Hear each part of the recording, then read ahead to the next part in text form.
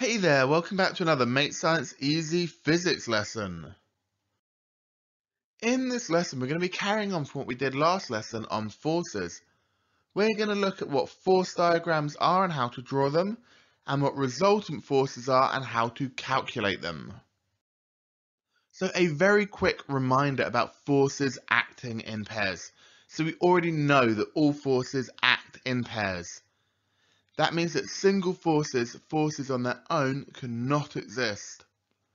So all forces must be a pair of either pushes or pulls or twists. And the pairs of forces must always act in the opposite direction to each other. So we have an action force here, we have a runner. So the runner is trying to run forwards. Now, the reaction force is that the ground pushes the runner forward. The action, the runner pushes on the ground. The reaction, the ground pushes the runner forward. So we have an action and a reaction. Now that might be triggering something that you know in your memory already about reactions and forces.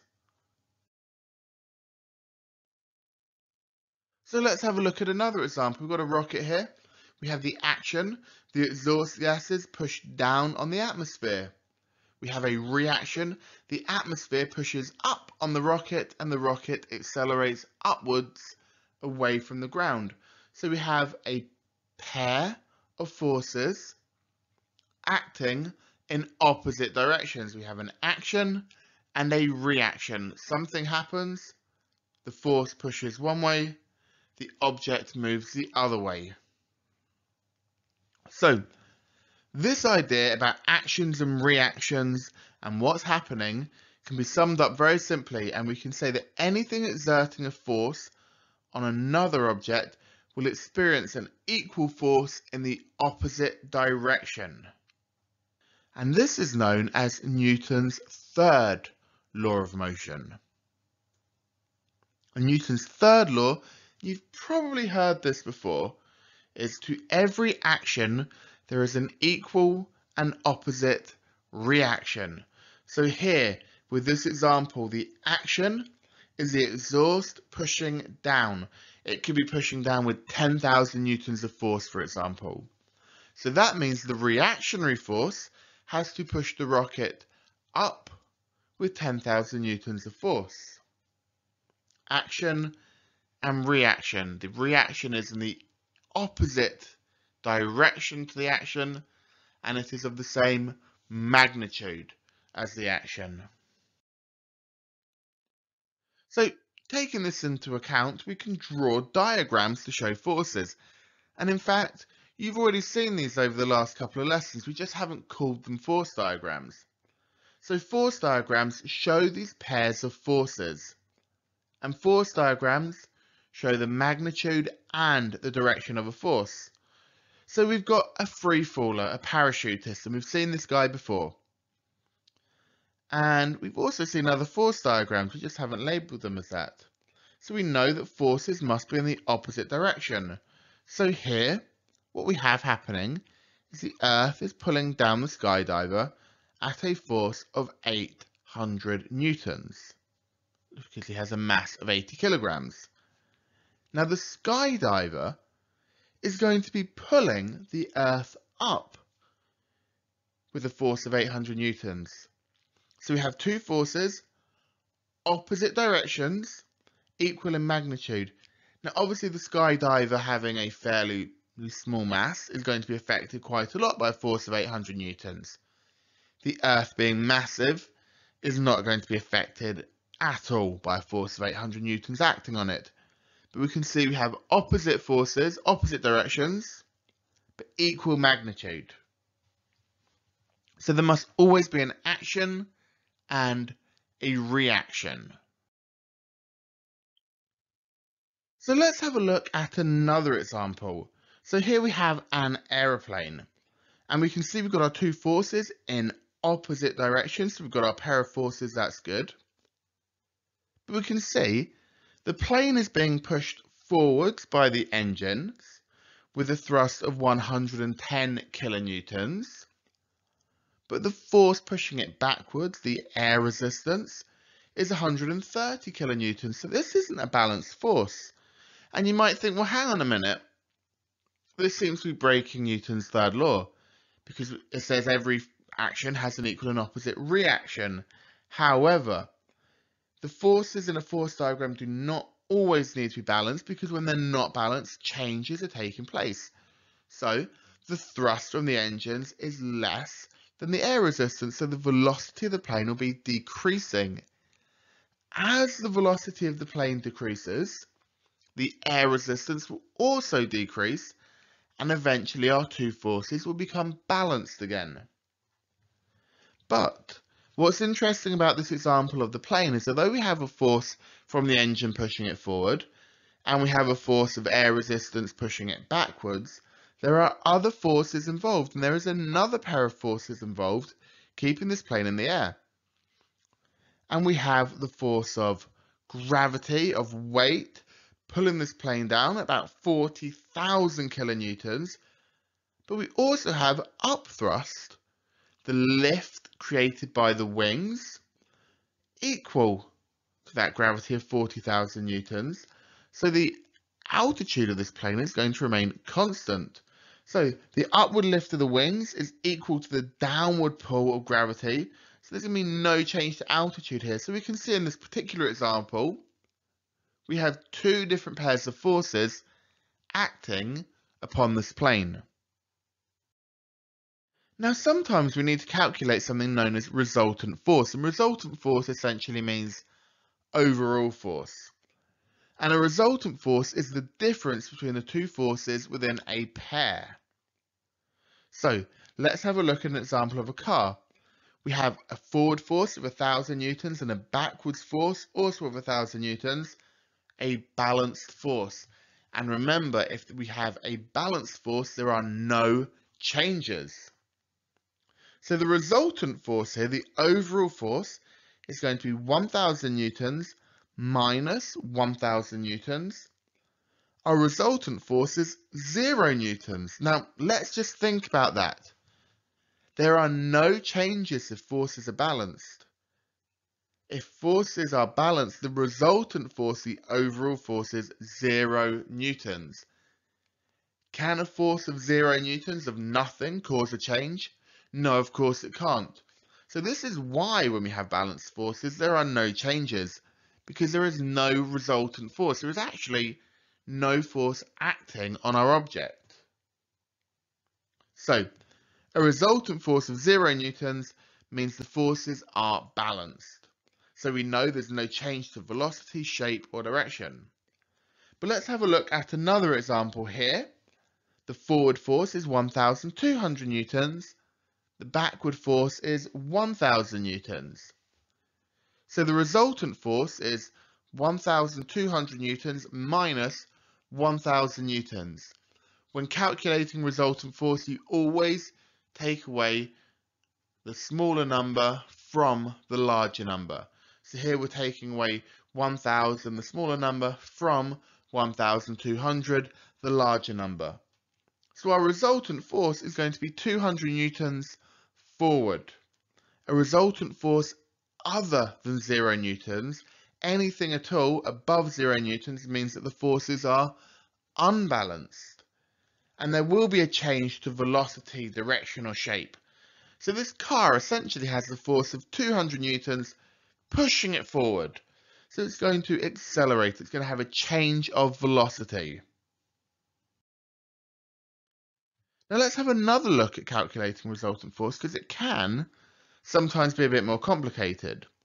So here we have a mass on a spring. The downward force is 7 newtons, the upwards force is 7 newtons.